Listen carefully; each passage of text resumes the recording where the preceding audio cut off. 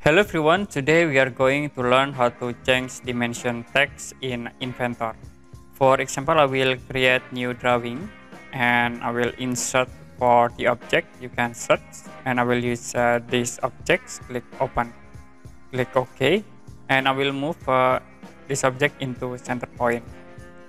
Now I will apply dimension into this object. Click annotate tab and click the dimensions. You also can set for style, dimension styles. I will use default millimeter in NC and I will create dimension in here. Okay, we create again at this point. Okay, now if you want to change this text dimensions, you can click manage tab, click style editor. So it will be open for style and standard editor dialog box.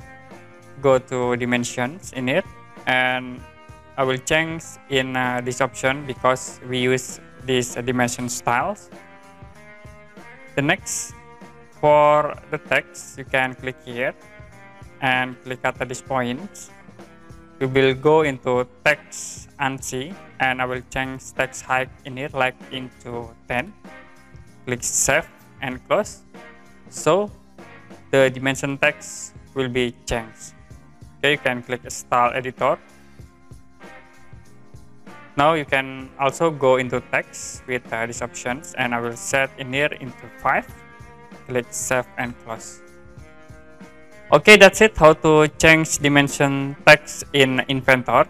And if you have any question about this tutorial, you can comment below this video.